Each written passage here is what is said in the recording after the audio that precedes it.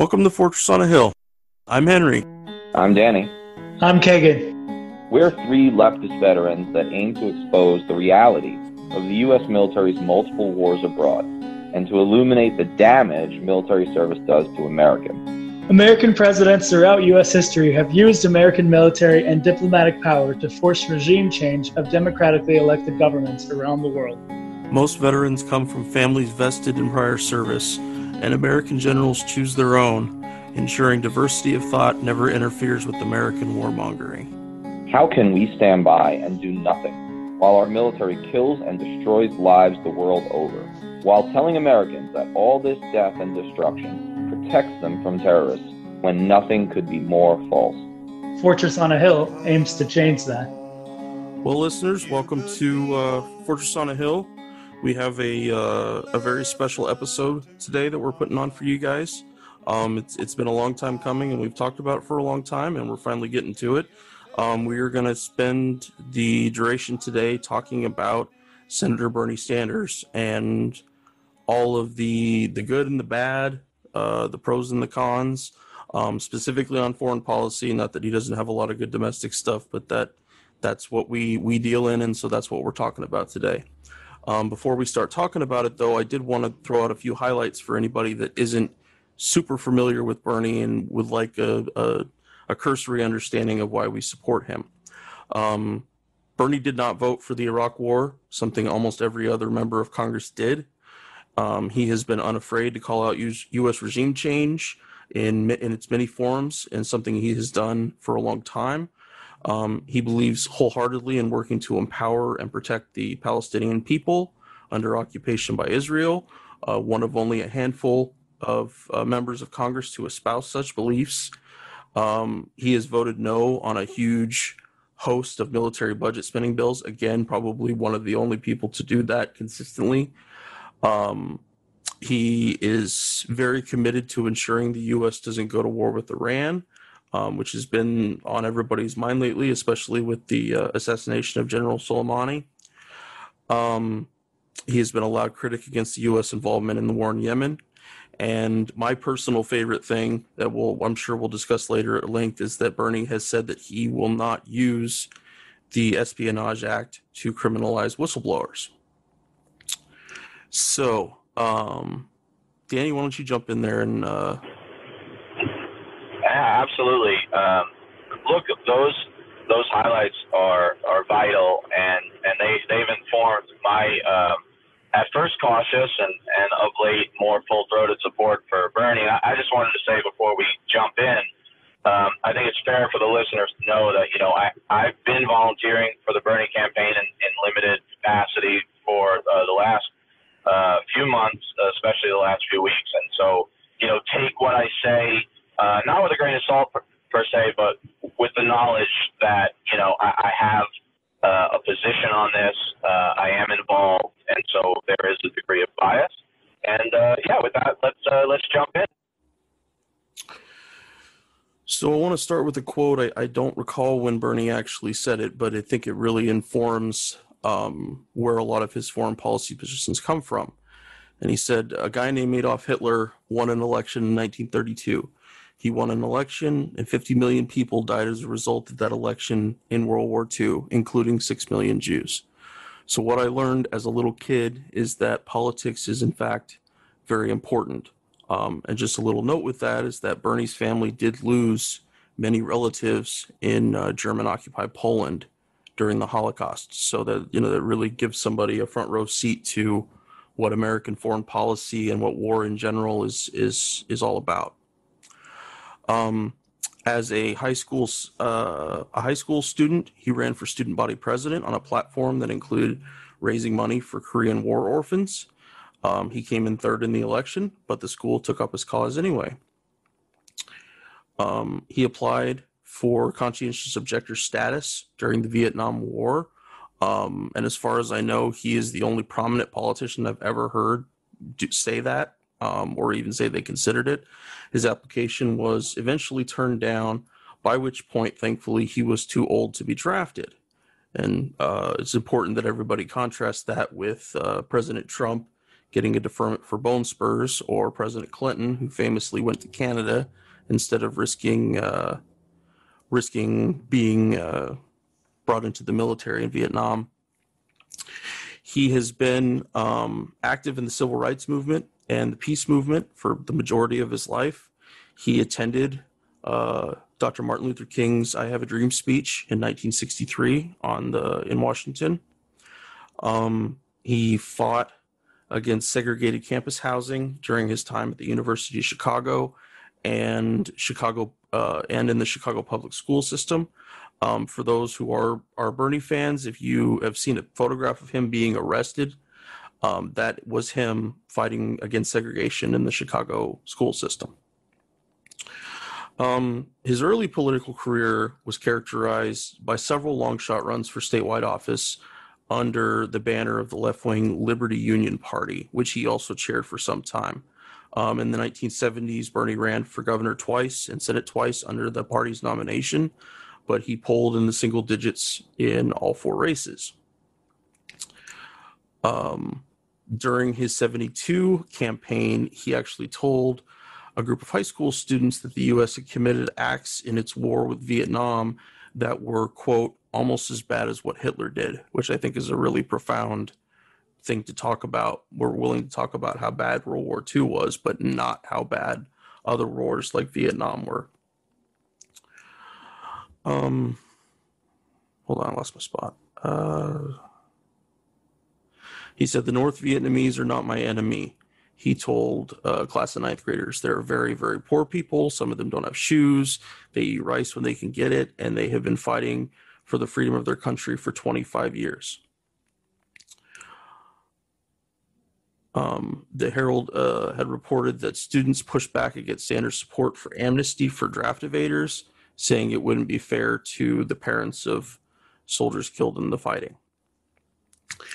In 76, he left the Liberty Union Party, and it was about a very significant policy of theirs that they were generally only active during election season, which Bernie came down on them hard, saying that they needed to be active at all the time, that election season, it couldn't just wait for that time.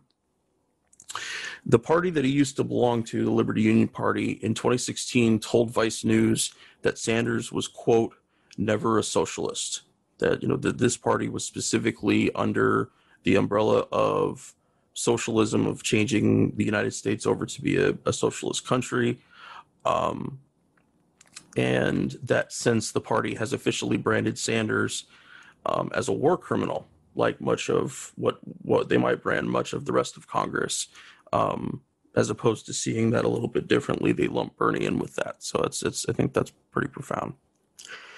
After he was elected in Burlington, his city hall office was decorated with a poster of Eugene Debs, who a big hero of ours here on the podcast, who ran for president on the Socialist Party ticket in the from the 1900s to the 1920s. I believe the same poster or plaque, whatever it is, has been hung up in his office, in every office he has held up through the Senate. He also made a short film strip on Eugene Debs prior to entering office as part of his work as the director of the American People's Historical Society in Burlington. And give me just a second here. I have a clip of that I want to play for you guys. In September 1918, when the court was about to sentence him to his jail sentence for opposing World War I, the 63-year-old Debs fixed his eyes upon the presiding judge and spoke his philosophy of life. Your Honor, years ago I recognized my kinship with all living things, and I made up my mind that I was not one bit better than the meanest on earth. I said then and I say now that while there is a lower class, I am in it. While there is a criminal element, I am of it. And while there is a soul in prison, I am not free.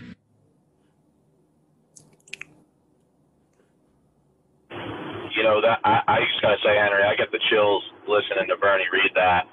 I played that clip for my students during the World War I class at West Point, which I thought was a very interesting place to play that. at the military academy, and of course, those of you who follow me on social media know that not only do I wear a shirt with that quote on it when I go to rallies, but it's the background to all my social media. So I'm just so glad you played that, Henry.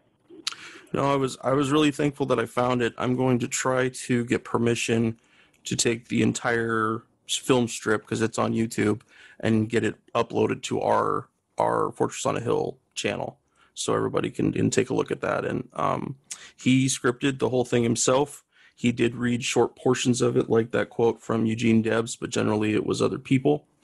There was just one problem, that while Bernie was mayor of Burlington, the Vermont Educational Television wouldn't show it. The organization claimed its decision was made on quality grounds. Sanders viewed that as a cover for ideological objections. In the face of that, Sanders and others formed Concerned Citizens about Vermont Educational Television, trying to pressure management to show more local content and have greater say over its programming. Before long, they did cave on the film. More importantly, it formed a board made of community groups like farmers, feminists, artists, and the poor to make decisions about public television. However, there was at one point, Bernie wouldn't actually let it air when it was finally released, because the workers for Vermont Educational Television were on strike. And he said that playing it at that point would be an insult to Deb's memory. But when the strike was over, the film was finally shown. So just to get a little more specific here with some of Bernie's views on foreign policy, he appreciates that for most people, the U.S.-led world order has failed to deliver on its many promises. In various speeches, Sanders has highlighted the manifold crimes the United States committed throughout the so-called American century, overthrowing Iran's Mohammad Mossadegh in 1953, contributing to the ouster of Chile's Salvador Allende in 1973, and supporting murderous regimes in El Salvador and Guatemala, just to name a few. Because Sanders actually acknowledges the villainous behavior of Americans during the era of so-called U.S. leadership, he is willing to forthrightly place limits on U.S. power. In a statement he gave on Venezuela, he declared that the United States has had a long history of inappropriately intervening in Latin American countries, and categorically asserts that we can't go down that road again. In 1985, Bernie was the highest-ranking U.S. official to visit Nicaragua at the time and met with President Ortega. In his book, he called the trip profoundly emotional and praised Ortega. And that also led to Burlington, Vermont, and Managua, Nicaragua becoming sister cities. A few years later, in '88, Bernie actually went on his honeymoon in the USSR before the collapse. The trip was actually also part of an official delegation from Burlington to cement the two sister cities' relationship. Bernie says, quote, "Trust me, it was a very strange honeymoon."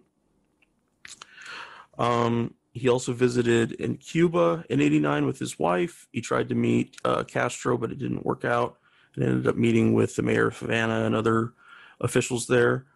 At the time, Sanders mentioned how proud he was of Burlington's international diplomacy efforts. Quote, "Burlington had a foreign policy because, as progressives, we understand that we all live in one world," end quote. Now, that doesn't mean that everything was always hunky-dory during his early time. There was a protest that happened at the gate of a General Electric factory that they have there in Burlington. And the peace activists were protesting because it was the one factory in the U.S. that actively made Gatling guns. So any Gatling gun on any vehicle or any other use was going to come from there. And peace activists obviously feel very strongly about all of that. Sanders was upset with them for, quote, "blaming the workers," end quote, and not focusing their attention on the federal centers of strategic thinking on U.S. foreign policy. Sanders accused the activists of pointing the finger of guilt at working people. He reportedly came around to opposing the sit-in after meeting with the workers' union leaders. He said not everyone has the luxury to choose where they're going to work.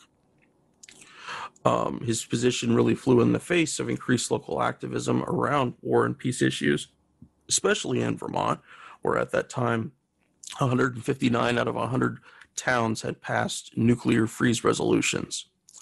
And this wasn't part of my era, but I wanted to contrast this with another thing from Bertie's history, and it's about his statements in support for F-35s being stationed in Vermont. It's a major contradiction in his opposition to out-of-control military spending. And not only did he support the F-35, he pushed, despite local opposition, to get those fighter jets stationed at the Burlington Airport for the Vermont National Guard. So take that as you will. Moving forward a little bit to his time in the House and the Senate, he was steadfastly opposed to the 2003 war in Iraq, but he did support the Iraq Liberation Act of 1998 under President Clinton, which declared that regime change in Iraq should be the official policy of the United States. So then we come to Bernie's overall voting record. And this was an article done by Medea Benjamin at CODEPINK. Secretary Sanders is the best voting record of any candidate on war and peace issues, especially on military spending. He's only voted for 3 out of 19 military spending bills since 2013. By this measure, no other candidate comes close, including Tulsi Gabbard. In terms of stopping the war in Yemen, over the past few years, himself, along with Senators Murphy and Lee, have led a sustained effort to shepherd a war powers resolution bill through on Yemen, with Ro Khanna supporting that in the House. He supports U.S. withdrawals from Afghanistan and Syria and opposes U.S. threats of war against Venezuela. But his rhetoric on foreign policy sometimes demonizes foreign leaders in ways that unwittingly lend support to the regime change policies he opposes, as when, for example, he joined a chorus of U.S. politicians labeling Gaddafi in Libya a quote-unquote thug and a murderer. And this was shortly before he was murdered by U.S.-backed thugs. So the big question they brought up in this article about his voting is that which Bernie would we likely see in the White House? Would it be one who has the clarity and courage to vote no on 84% of the military spending bills, or the one who supports military boondoggles like the F-35 and can't resist repeating inflammatory smears of progressive leaders? So that's all I have to say about that. I feel like we thanks, that was great. That was really good. I feel like we have to thank a lot of his pushback. Well, I mean, he is one of those politicians who actually listens to people, right? And he's willing to consider other points as well as his own, but he also, has very strong beliefs on himself about interventionism. So, but like, I mean, the guy who's been heading his foreign policy this time around in this campaign, Matt Dust, he used to work for Center for American Progress, which unfortunately has become a lot more hawkish lately. But anyways, he left that to start the Foundation for Mideast Peace. And that has been really focusing on the Israel-Palestine conflict and, trying to push back against the AIPAC pro-Israel stance, like without considering the Palestinian perspective. So I think that's to me, that's one of the biggest things why he's been a lot more vocal. And I mean, listen to the last debate. He said, like you mentioned, Henry, like he mentioned the Chile and Iran and the other, he mentioned U.S. interventions in other countries on a presidential debate stage, which no other candidate in history has done, really. Like, at least in a major presidential candidate. So, that's pretty amazing, and I think we have to give him props for that. So, I mean, but yeah, we have to take their whole account into play, but I think the fact that he's got someone on his side that, is really pushing for these progressive policies in foreign policy is great. Yeah, absolutely. Higgins can get more into this and talk about some of these things. There are some problematic votes in his past, and then I'm going to sort of parry back with Chomsky, who's not known as a waffler on principles, right? Has been on every interview of late, every interview he gives, which is amazing at 90, just how clear-sighted he is. He's been arguing for lesser of two evils, which is not something that you would expect Chomsky to argue for. But, I think taking that, he says that because the human race is facing extinction, that now, to some extent, not like Joe Biden, lesser of two evils necessarily, but, lesser of two evils or accepting an imperfect, impure, candidate is a necessity when one party, which includes not just the Republicans, but the DNC hawkish wing of the Democratic Party, when one party, either denies climate change in the case of the Republicans or espouses dangerous up to and including nuclear first strike policy, which he sees as the two existential threats, right? Climate change and nuclear annihilation. I think what I'm going to argue later, after we point out the very important flaws, right, in the Sanders past, is that, we really can't afford to miss this opportunity because the human race may depend on it. And I think when you look at that record, it was profound, okay, in that he mentioned, interventions in Central America and regime changes and CIA coups on a debate stage. I mean, that's a topic that was literally beyond the pale until the other night. I mean, unheard of. You can't say that stuff in polite company, in polite two-party system company, or you're a pariah. And I think that does demonstrate a lot of courage. The Cuba thing showed some courage. We're going to get to that. But, the easy answer would have just been to play nice and just, say Castro's a monster and leave it at that, or apologize for his comments. And I think he has shown courage. Debs-like courage to some extent. Eugene Debs-like courage. And, those 84% of the times that he voted against the military budget bill, that's risk. That's risk. Because the minute you vote against the military budget, what the Democrat establishment and, of course, the conservative monolith is going to say. They're going to say you're not supporting the troops. And so, yeah, I mean, that's a pretty principled stand. And, Henry, I think you did a really good job of kind of bringing us up to date, right? Bringing us up to 2016. And what I like is the way you talked about his youth and his early career to show that this guy was not assembled like Mayor Pete, was not assembled in a DNC lab.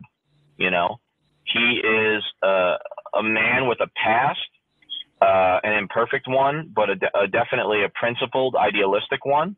And I like that about Bernie, that he strikes me as authentic for the most part. And of course, I'm showing my colors, and I'll get to more of this later. But yeah, great job, Henry. That was really awesome. And I learned something from listening to you, and I know our listeners are, because they have real lives and don't have their noses in a book as often as I do.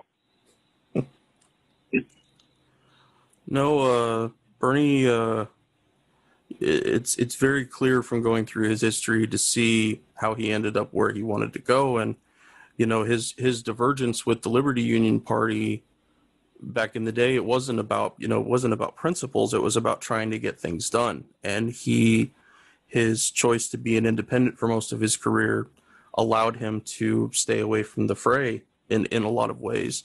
But it also meant that he wasn't getting, people weren't constantly banging on him about what they're supposed to do. Like you mentioned, Danny, about what happened in Central America, and that you can't mention it as in polite company. That somebody like Mayor Pete, who just spouts, what the military industrial complex tells him to spout. But that doesn't happen with Bernie, and you can clearly see that all the way back to his youth, that the victims of war, both American victims of war and foreign victims of war, are something that he's cared about for a very long time. Absolutely. Shall we move on to his missteps? Yeah. So, the big things for me that I was pointing out, mostly over the last, since he became a congressman in 1990, was, he was against the Iraq War and the first Gulf War, but he did end up supporting the no-fly zone that we put in place, which was arguably also pretty damaging, as well as the sanctions. And he's been a fan of sanctions as far as like opposed to like mass troop mobilizations. But as we know, economic sanctions often end up hurting the working people and the poorer people more than it hurts the government. And with the idea that somehow if we place enough sanctions on people, they'll get angry enough to like overthrow their government. And that normally doesn't happen. We just see governments clamp down and try to maintain their power as long as possible while the people suffer. So as far as a progressive policy, you could say that supporting no-fly zones and sanctions are not good, but I mean, it's important to bring out those points, as well as he supported the bombing of Kosovo in '99, and Henry, as you mentioned, that signing that document in '98 saying that the overthrow of regime change, that was a problem. Supporting the F-35, also a problem.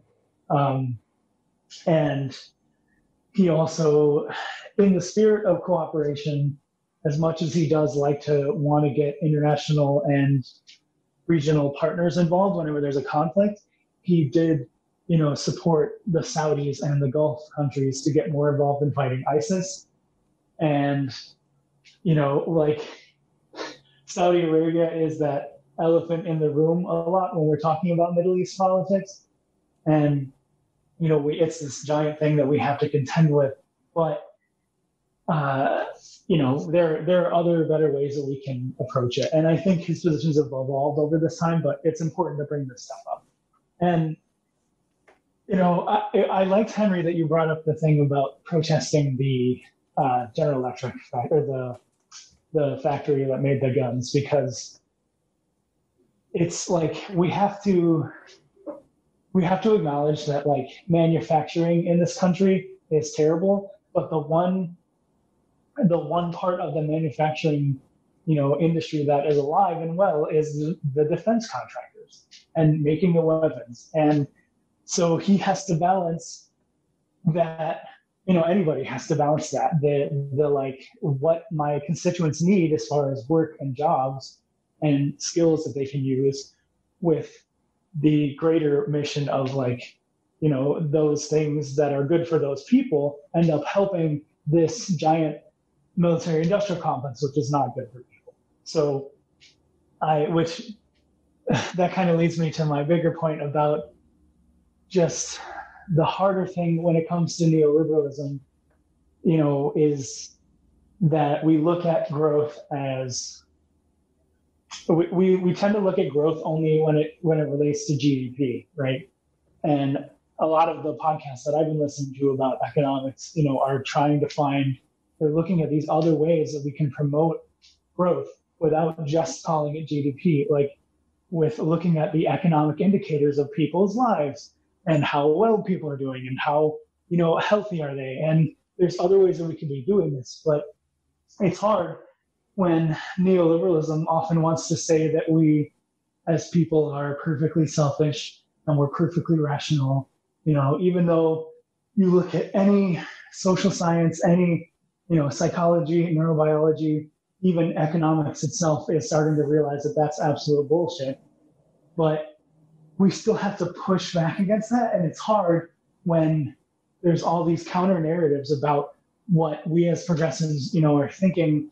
At least for me, it's, being collaborative, working together, looking as far as foreign policy goes, looking towards diplomatic solutions before we use force. And if force is necessary, like not having America be the spearhead to try to get what it wants, but allowing people who are in the region who actually will be most affected by it to be the leaders. And I think that, that he has the most comprehensive policy when it comes to that. And so that's why I support him more than any other candidate, is because he's really pushing for those structural changes in our society that continue to make things harder for regular working class people. It's not that, he's perfect by any stretch of the imagination, but it's like he's the best person we have now. And we have to, like you said, Danny, when it comes to, we have to accept imperfect people sometimes. And like, he's definitely the best option we have, but it's like, we need people who are going to be able to get together and make things work, even if their ideologies aren't, entirely the same. But the thing that I get really pissed off when I hear people think that he's so radical, because everything that he's proposing is stuff that like FDR proposed, and it's stuff that the Germans and the French take for granted.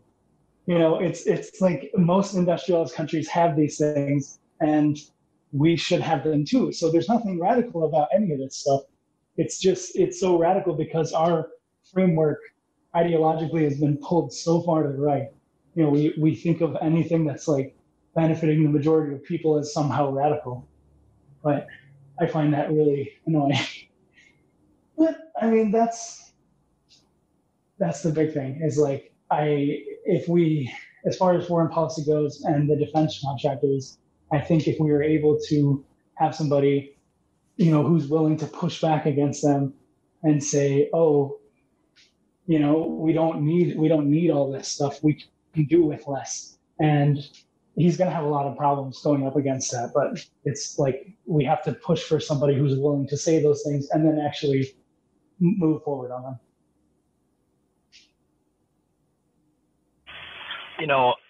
I do think that it's important to point out the imperfections and some of the contradictions in Bernie's career, because as I was joking before we started recording, and listeners, we are going to start recording the banter a little more, and probably start releasing it as bonus material, as long as you guys don't share it and get me more hate mail. And I don't want to upset my handler, Vladimir Putin, too much. So, yeah, I've started to just lean into that. I've started to just lean into the Putin apologist, Putin asset jibes that I get. But, look, in all seriousness, look at us. Look at our pictures, right? We are males, right? We are we're open Bernie supporters, and we're veterans, which means that we're washed up frat boys in the eyes of a lot of people. At least that's how I dress. But we do stand always to be painted with the very pejorative and I think very dangerous Bernie bro brush, yes. Right? Whatever that means, and I think it's come to mean something rather ad hominem, right? So that phrase. It's not meant as a compliment, right?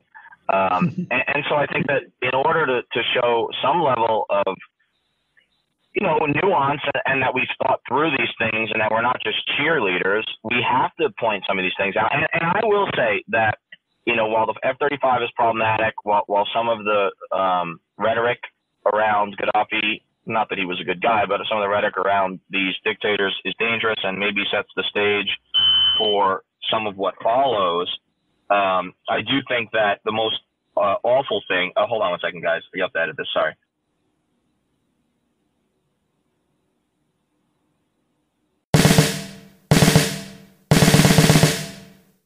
The guys and I love doing the podcast. Being able to share our experiences in the military with allies and supporters means the world to us. But we can't do all the work. We need you to share an episode of ours with somebody, anyone whom you think might be affected by it. Maybe a young person looking to join the military, or parents advocating for one, conscientious citizens who care about the violence the U.S. wages in their name, advocates for women and people of color who understand the harsh environment the military can create for minorities and also inflicts on minorities across the globe. and anyone else you think it might affect, please take a minute and share this with them. Now, our podcast is supported in a few different ways. First, there's Patreon, where we're blessed to have an array of wonderful supporters helping the guys and I pay for some of the podcast's expenses. Those who contribute $10 a month or more will be mentioned here as an honorary producer, helping keep you, our listeners, stocked with new episodes. But you don't have to contribute $10 a month to help us. For as little as $1 a month, you can help us keep going, paying for hosting and storage fees, transcribing old and new episodes, promoting and expanding the podcast, and other crap I can't think of right now. So let's bring out these honorary producers, and they are Will Arends, Gage Counts, Fahim Shirazi, Henry Zamota, James O'Barr, Adam Bellows, Eric Phillips, Paul Appel, Julie Dupree, Thomas Benson, and the Status Quo podcast. Your contributions are wonderfully helpful to us. Thank you very much. However, if Patreon isn't your style, you can contribute directly to us through PayPal at paypal.me/Fortress on a Hill. Or please check out our store on Spreadshirt. The great Bill Krapinski did an awesome job designing our first shirt, which you can find at shop.spreadshirt.com/Fortress on a Hill. Check for promo codes before you order. And now, let's get back to the podcast.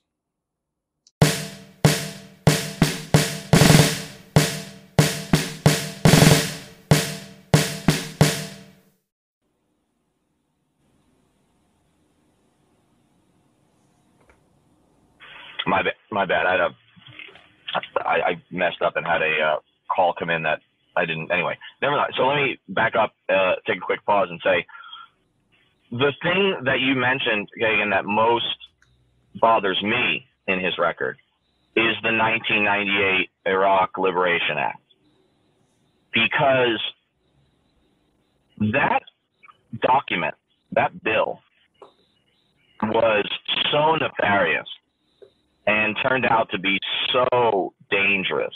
It really did set the stage for the 2003 Iraq invasion. I mean, I can't think of many times in any nation's history where they first passed a bill that declared another regime an enemy that needed to be taken down, and then within 5 years passed a new bill, an authorization for the use of military force in this case, that actually went ahead.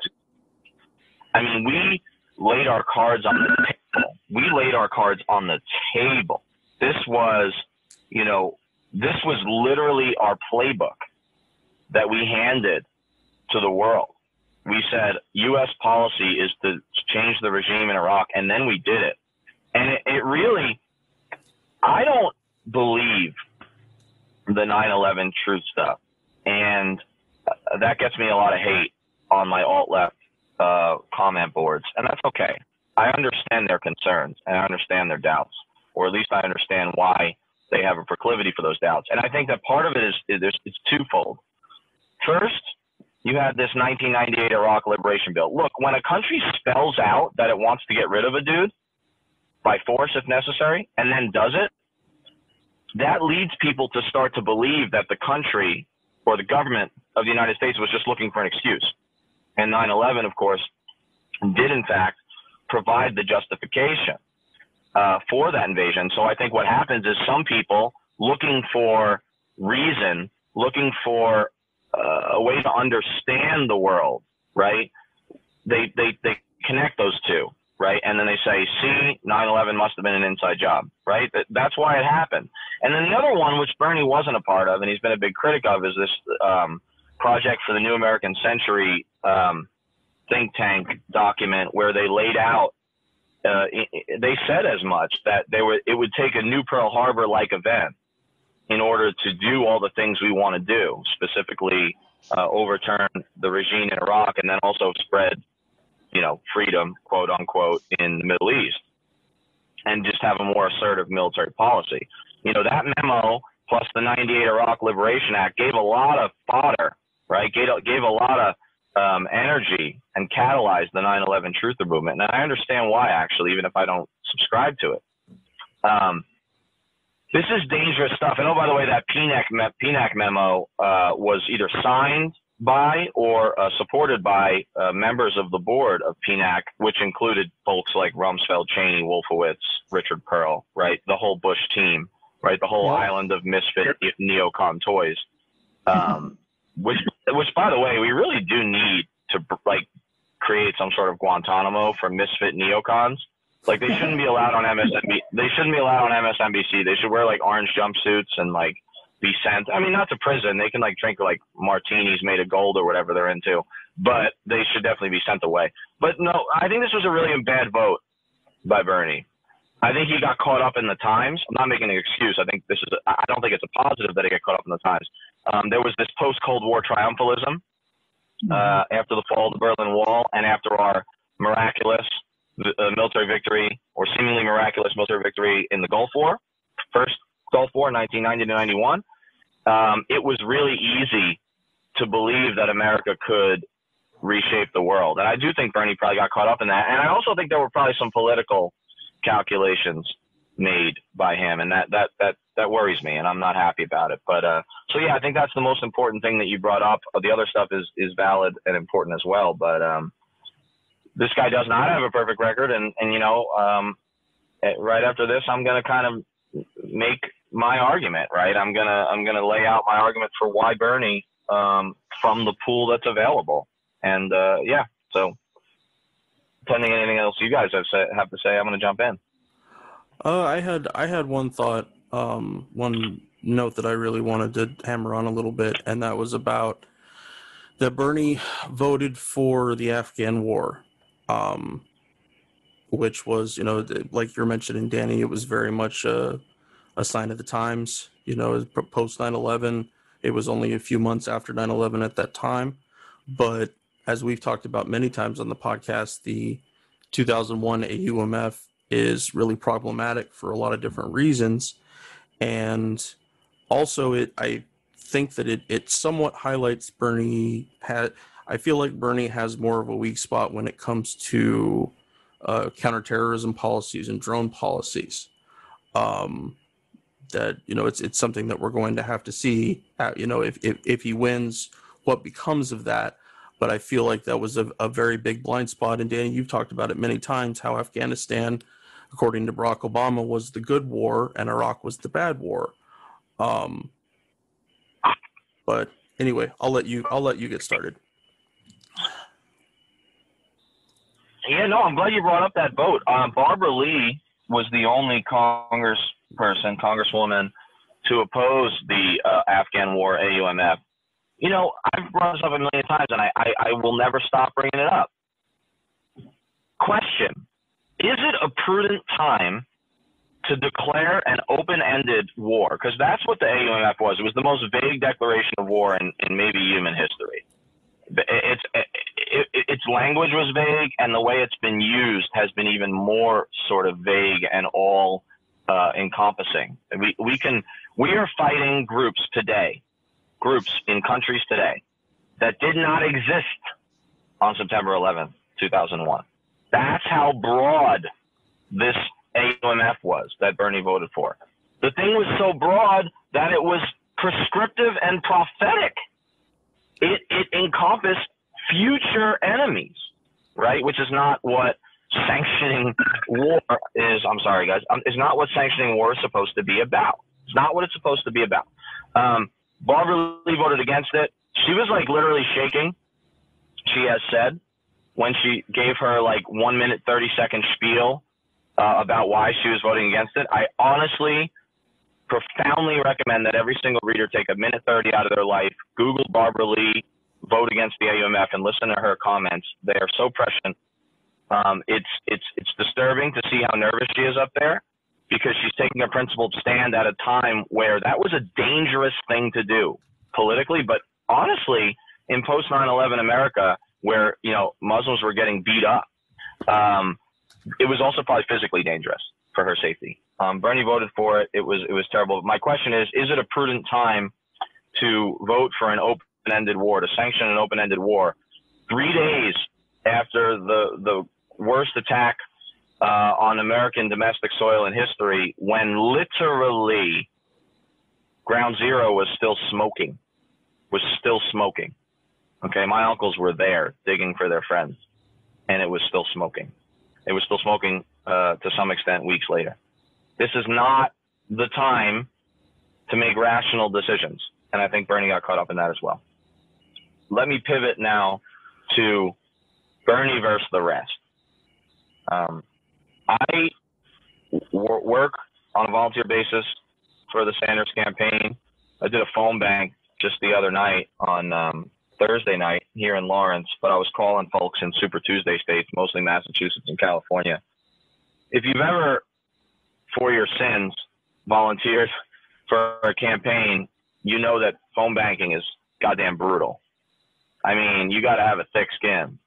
Not quite as thick as canvassing, because then you got to actually look motherfuckers in the eye. But it's tough to get hung up on over and over again. It's tough to get yelled at. You know, you make 10 calls, maybe you get to actually talk to somebody who's willing to talk to you for, 1 out of 10, if you're lucky. I kept notes on all my calls because I want to write an article about it. But yeah, so I'm a Bernie guy, right? I'm a Bernie guy. I refuse to use the word Bernie bro anymore, right? Unless we take it back. We should take it back. We should own it, right? I don't want to compare it per se to what the African American community has done, because that is far more profound, but we should take it back. But I'm a Bernie guy, and I think that when you look at his record on foreign policy, because that's my expertise, that's our expertise, that's what this pod is. I support his domestic policies for the most part, but I support Bernie on foreign policy. That's the main reason I support him. And that's interesting to some people because, to be fair, unlike Tulsi, Bernie does not front load his foreign policy in the debates. No. Now, when he gets the rare question from the DNC hacks over at MSNBC or CNN who run the debates, he does give good answers.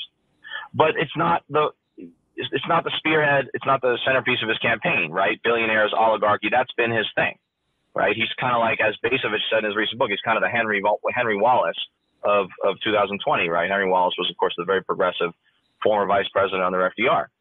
But here's why foreign policy informs my vote and my support and my work for Bernie. It's because, for better or worse, and decidedly I think it's worse, the area where an American president has the most influence unilaterally to turn the ship of state, okay, is on foreign policy. Yep. Because on domestic policy, you got to go through Congress, right? Because most domestic policy involves money in the federal budget, and for the most part, Congress controls the purse strings. Okay, they've ceded that on foreign policy, and now they just vote, almost all of them just rubber stamp anything put in front of them, no matter how much of a giveaway it is for the gun runners, which is what I'm going to start calling the defense industry. I like plain language like George Carlin. So I'm over defense contractor. That's lifeless language. Gun runners, folks. Gun runners. That's what they are. So anyway, because they have to go to Congress, any president, let's be real. I'm hoping that Bernie is able to catalyze a mass movement. I'm hoping that there is some sort of small R revolution surrounding Bernie on the domestic front. But I'm also a realist and a cynic. And I know most likely Bernie's best ideas, right, the best laid plans of Mice and Bernie are going to die in Congress. They're going to die in Congress. There's too many Republicans and there's too many neoliberal Democrats, period.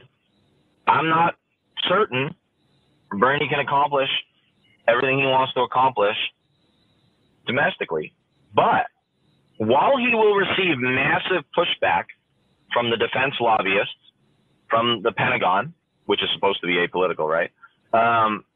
He can do a lot of profound things on foreign policy, because the second part of the reason that foreign policy matters is, of late, especially since World War II, and more particularly since the end of Vietnam, presidents act as emperors in foreign policy, unilateral autocrats on foreign policy.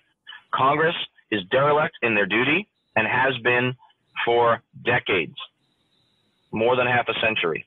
We don't declare war anymore.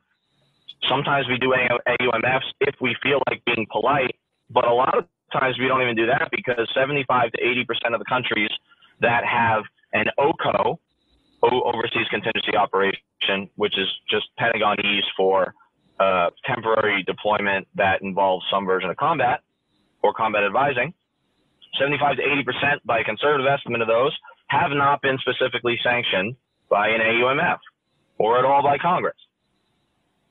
So presidents have almost complete latitude when it comes to foreign policy.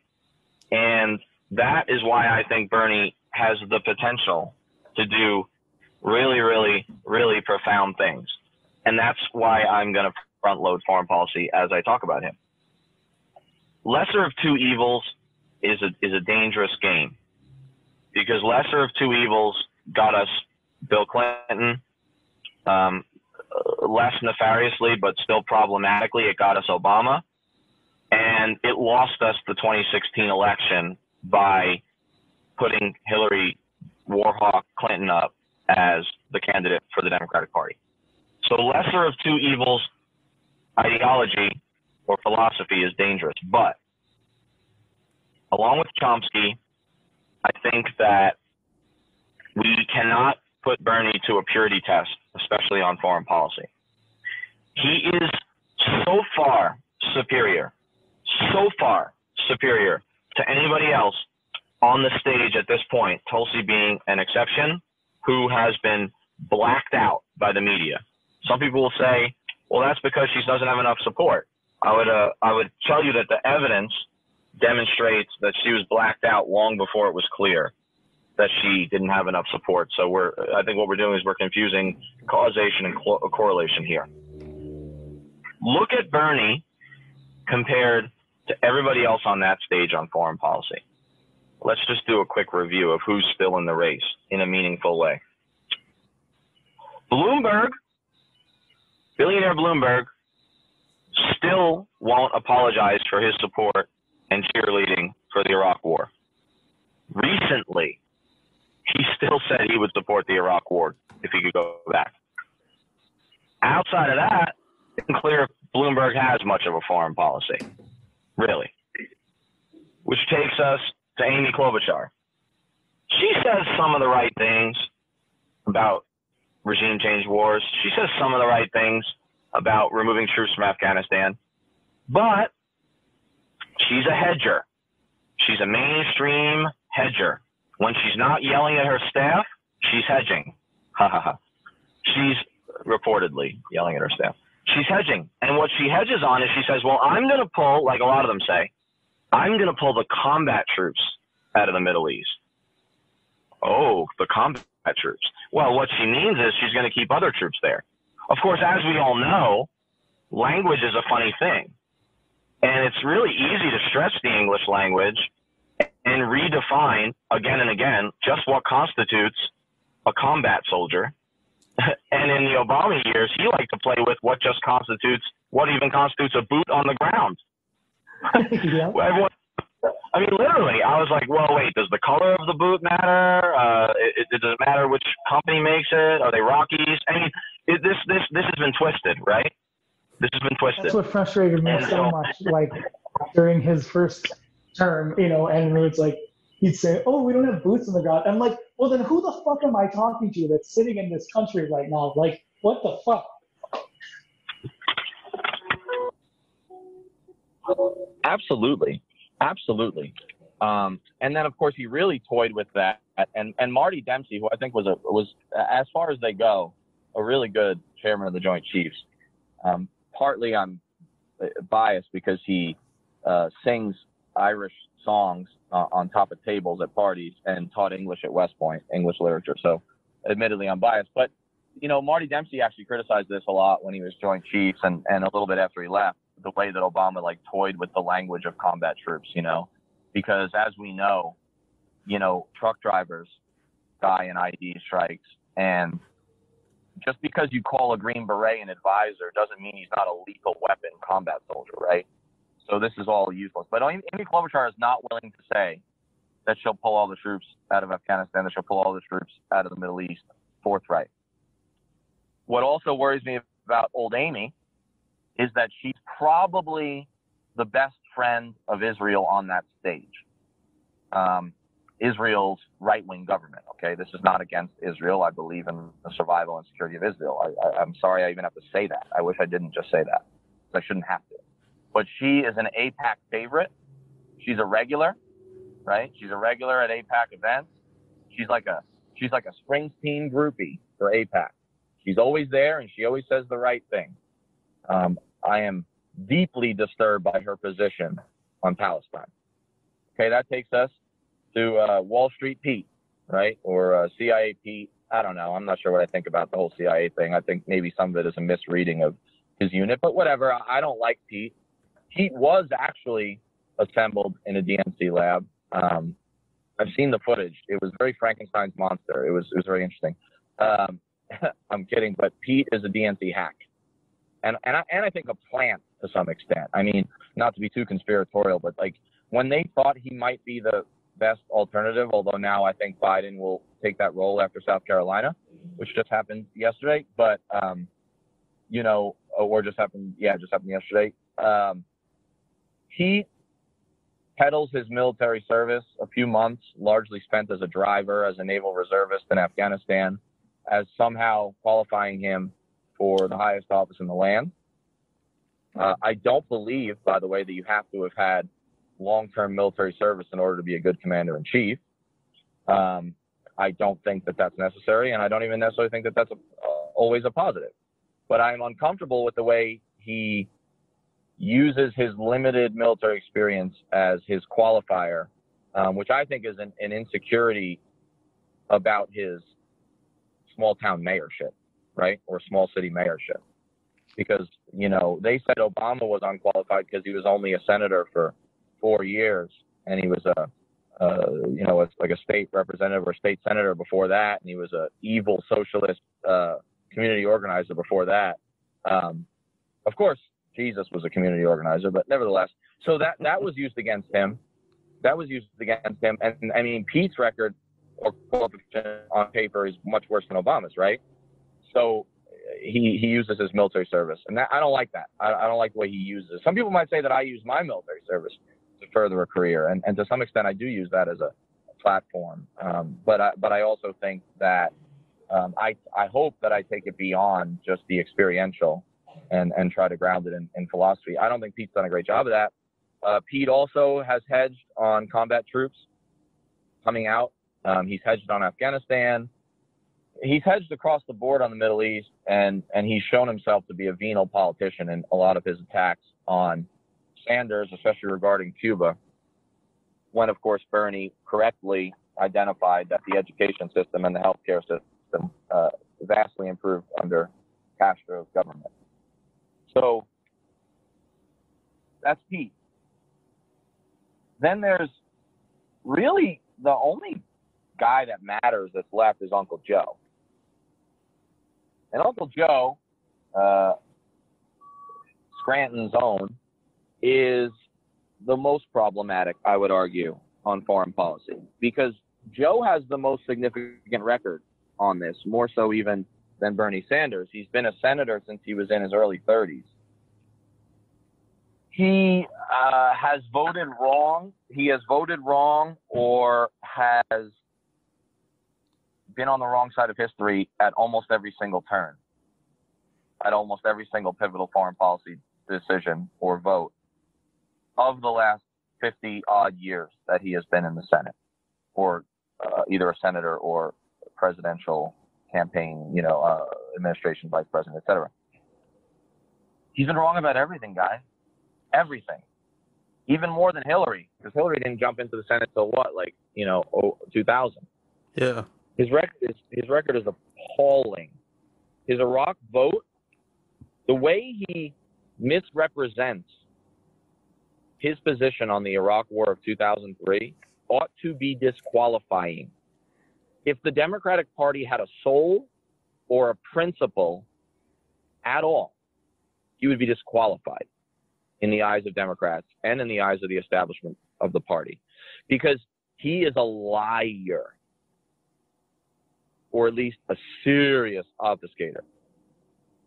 He says that he voted for the Iraq War thinking that Bush would only invade if they sent, the weapons inspectors in again and maybe got some UN support. Of course, that is not at all how the AUMF read.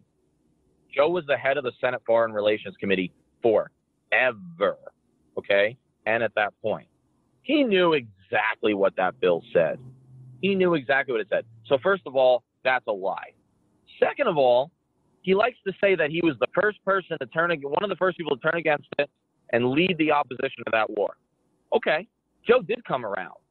And actually, Joe said some reasonable things about how Iraq was inevitably going to divide into its three constituent ethnic religious parts. He did say that. And by late 2004, he's a leading voice about that. But what about 2003?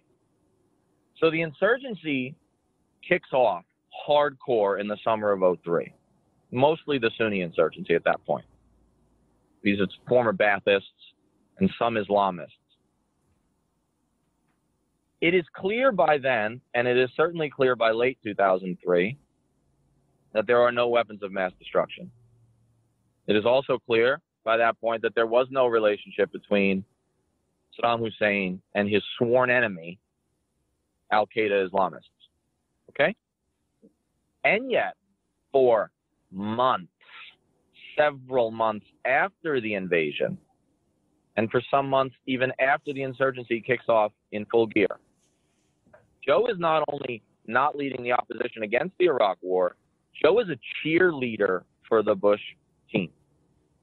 I should have really had the video ready to play. But there has been a documentary made with Danny Glover narrating, and Matt Ho, my friend from Veterans for Peace and a million other organizations, former Marine and whistleblower of the Afghan War, he's featured widely in the documentary, and it shows throughout the short documentary that Joe was a cheerleader for the war. I mean, he said the following, and I'm paraphrasing, but it's pretty close. At one point he said, look, guys, to his fellow Democrats on the floor, I know there are some of you out there who are like against this war now. We haven't found any WMDs and there's an insurgency starting, but I support our president. I continue to support this war. We're better off in a world without Saddam. And here's the instructive part, guys. He says, this is a very popular president. President Bush is very popular, and he was at the time. And I want to support him. Now, that's an odd thing to say, right? If you're Straight Talk Express, Amtrak, Principal Joe, right? If you're that, like you say you are, why would you mention the president's popularity polling on the floor when defending your support for him? Very odd, isn't it? But also very characteristic. It tells us who Joe Biden is. Joe Biden is an insider's insider. Joe Biden rides the crocodiles in the swamp. That's who he is. And he's been wrong about everything. Okay? He has taken some stands that were correct eventually, but he's almost always a latecomer to the game. He's never in the vanguard, and he's not going to be in the vanguard in the goddamn Oval Office. He ain't. Which brings us to Bernie. We talked about his record, and I'm not going to rehash it, even though every iota of Danny wants to rehash everything because he loves his voice. But Bernie's record makes all those other candidates combined look stupid, look ridiculous, look foolish. All the positives of the other candidates combined don't add up to 1/10 of the positive of Bernie on foreign policy. And I should back up and mention Liz Warren. Liz Warren is not going to win, it looks like. And she's impressed me at times on foreign policy. I've liked Liz, it should be said, for a long time. This may help explain why I don't have a girlfriend, but one of the things I like to do and have liked to do for years when I need a little warming of the soul, is to binge watch Liz Warren videos attacking Wall Street bankers. One of my favorite things to do. So I like Liz. She's a little weak on foreign policy. She definitely doesn't front load it. She's definitely more tepid than old Bernie, but she has given a couple, specifically one in particular, solid speech on foreign policy.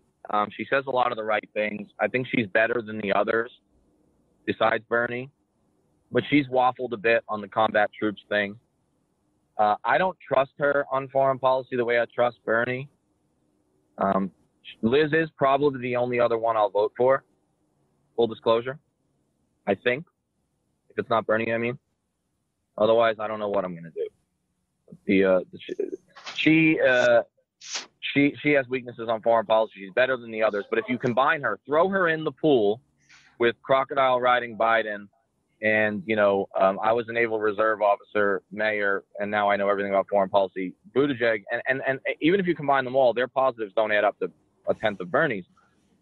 Bernie has shown courage on foreign policy on issues that did not further his career. What I mean is, there are no political points to be gained. None. All risk, no reward. Let me say that again. All risk, no reward to say anything positive about Cuba, to mention the fact that the U.S., through the CIA and other organizations, has overthrown regimes throughout Central America and, of course, the world. There is no political gain in taking the side, or at least of the Sandinistas, or at least criticizing the Contras and the U.S.-backed thugs and murder squads that we back. Whether as mayor of Burlington, a congressperson, or a senator, time and again, Bernie has taken stands on foreign policy publicly that are going to be used against him, folks. Publicly, that you can find on YouTube, that you can find in the congressional record, if you're a dork like me. He's taken stands that had no gain, that were all risk and no reward. Why did he do it? I think that for all his flaws, because Bernie is human, he's human. For all his flaws, the guy obviously, through every step of his career, really of his life, I think it's better to say his life, the way he lives his life, right, has taken stands that were based on principle, stands that were based on love of humanity, no matter the color of their skin, the religion they espouse, or the borders, the artificial borders, man-made, within which they reside. Think about that. What did it gain Bernie Sanders to support the regime in Nicaragua against American-backed death squads, who we funded with drug money? What did it gain him? He didn't need to go to the left of anybody. In Vermont, safest seat possible, right?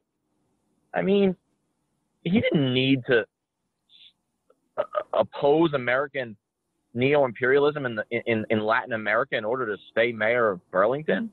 He didn't need to do that to stay congressperson. Even in Vermont, it was more risk than reward. And yeah, I recognize, I do, I'm not stupid. Like, I recognize that Bernie got away with a lot because he represents Vermont.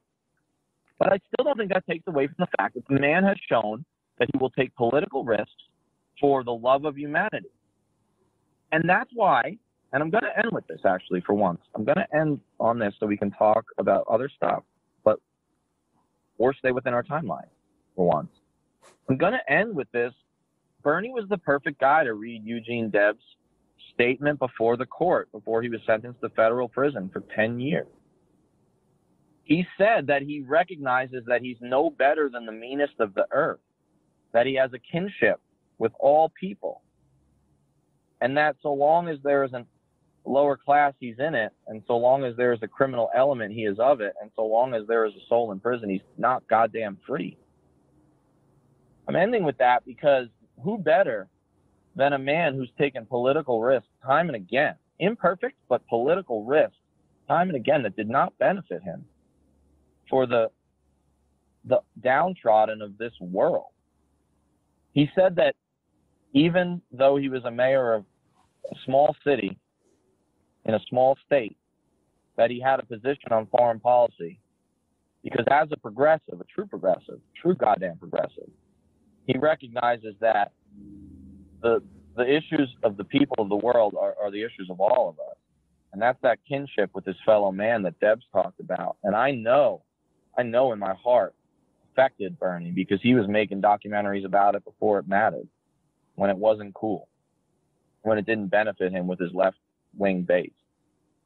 So you show me a democratic field in a time of climate extinction, in a time where the doomsday clock is closer to midnight, as put there by the bulletin of atomic scientists, smart guys, about nuclear war. You show me a time when the human race is a greater threat to extinction, arguably, than ever before. And then you show me the candidates that the DNC is spewing up, or the billionaire class is spewing up.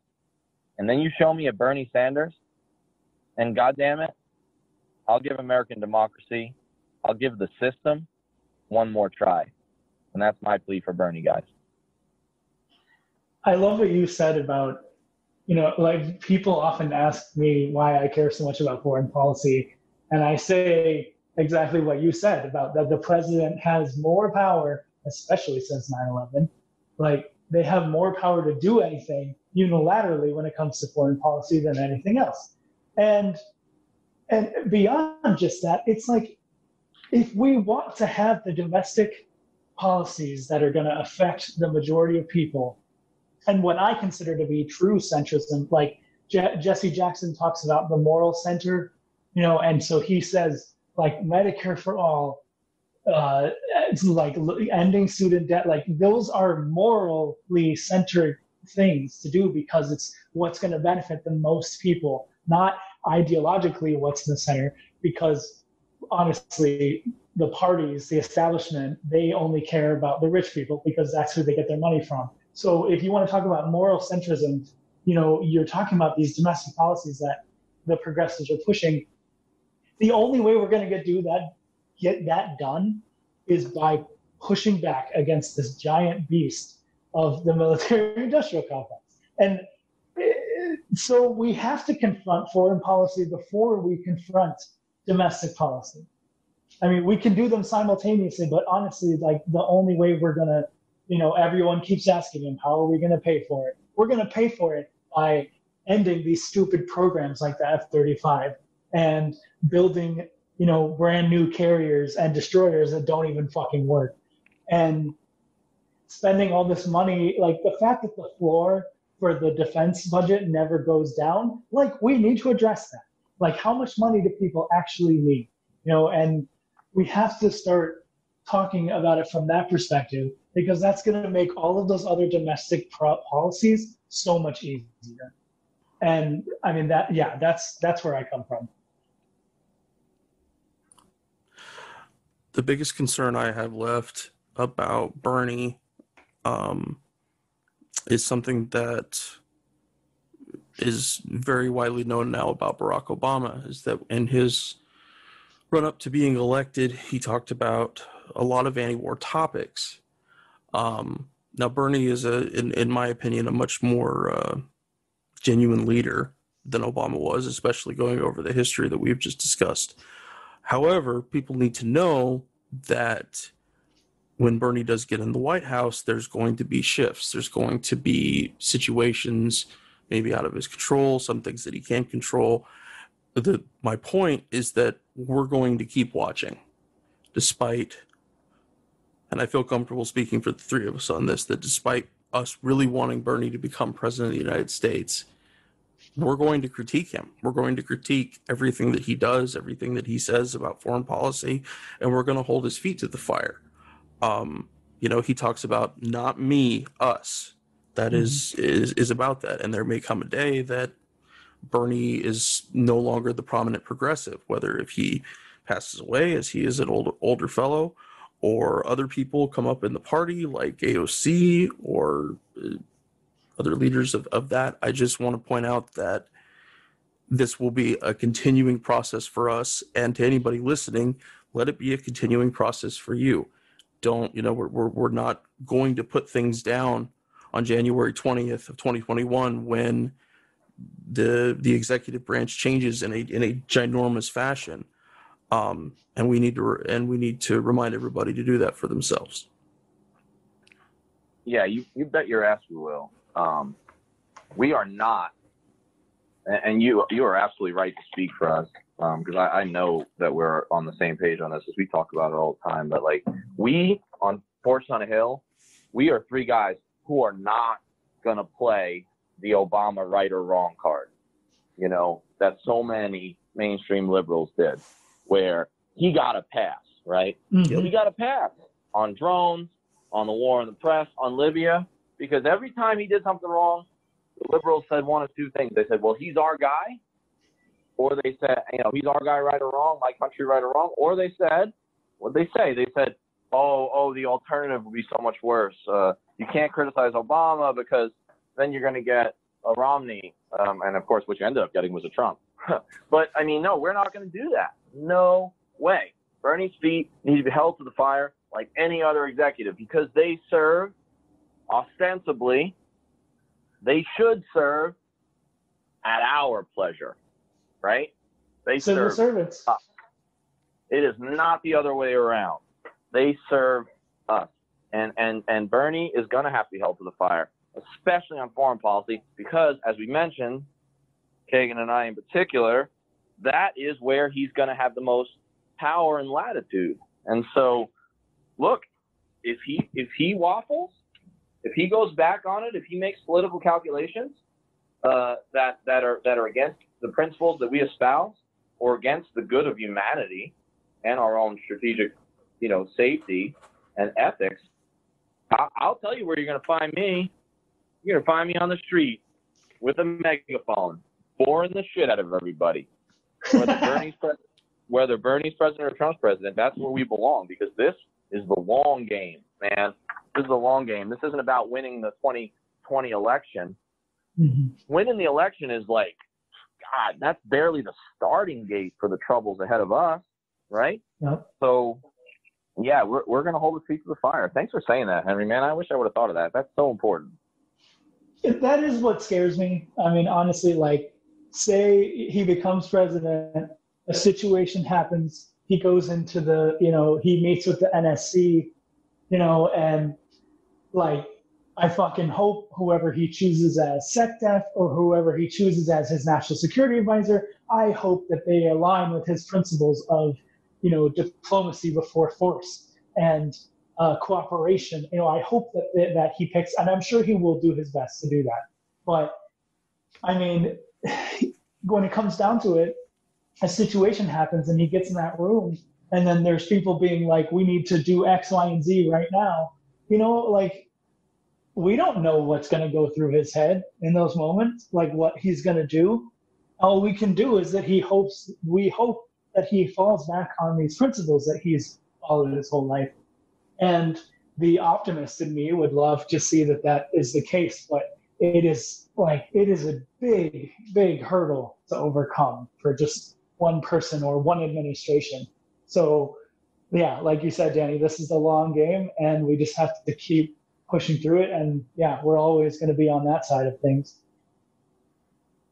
A quick note is that I don't know if you've seen any of the articles, but there's this article about I forget what website it's on, pretty mainstream. It said I think the title something like, what would a Bernie Sanders cabinet look like a potential Bernie Sanders presidential candidate cabinet look like, and shortlisted, actually top of the short list, I don't know if I believe it, is Andy Bacevich for Secretary of Defense. Oh, fuck yeah. My muse, my hero, who I try to do my best Andy Bacevich impression every day, So what does that mean? That means that, Andy, I don't know if you're listening, but when you get the job, I could probably move to DC for a few years.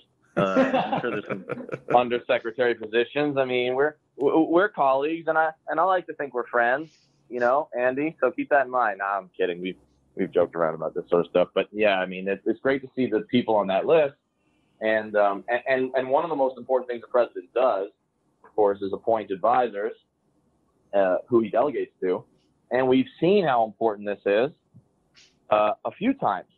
We saw Bush appoint probably the worst modern presidential national security cabinet in history, and probably the most dangerous. So we've seen that. And we've seen Trump make some doozies himself, right, of appointments. And we see that, you know, who they pick is like wildly important. And I really, really hope against hope that Bernie will get outside the Beltway when he starts making his pick. I mean, look, I know that like academia and the best and the brightest didn't work out so well for old Kennedy, but I would argue maybe he picked the wrong one. Bernie, I know you're thinking this already, but like, and I know you're not listening to this because I'm not important, but look, like if I was talking to Bernie people, I'd be like, yo, Matt Doss, like whoever, don't pick from what has been put in front of you by the DC establishment when it comes to foreign policy. Like, don't pick the opposition in the wings of the Democratic Party like Obama did on so many things. For example, on economic policy, when he loaded up the team that was in charge of his response to the Great Recession with some of the very people who helped make the Great Recession possible, and then wondered why the growth that came almost exclusively benefited the 1%. It's like, well, you picked Larry Summers and Tim Geithner, okay? These guys are Wall Street faves, okay? So don't do that on foreign policy, you know? And that's the fear of any Democratic administration is what they'll do is they'll get in and they'll be like, well, the current administration is shit, so we're going to go back to the old hands. And so that's how you end up with, like, you know, John Brennan's and Leon Panetta's, you know, like Obama did.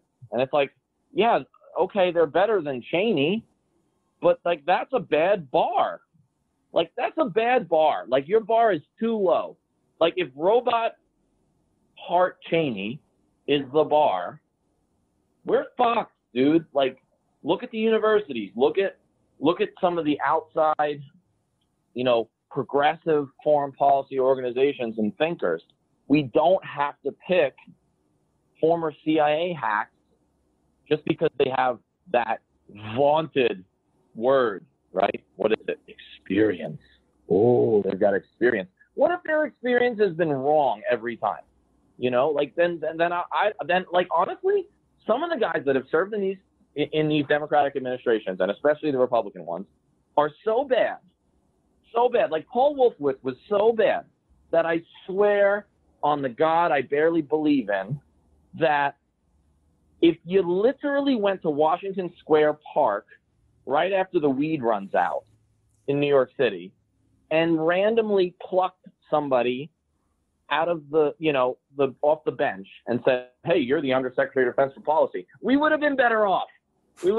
That's how bad these guys are. So, yeah, that's a ramble, but yeah, I'm really hoping that Bernie puts some good people in there, especially because he is older, and that's why the vice presidential pick is key. And maybe we'll talk about that, or maybe next time.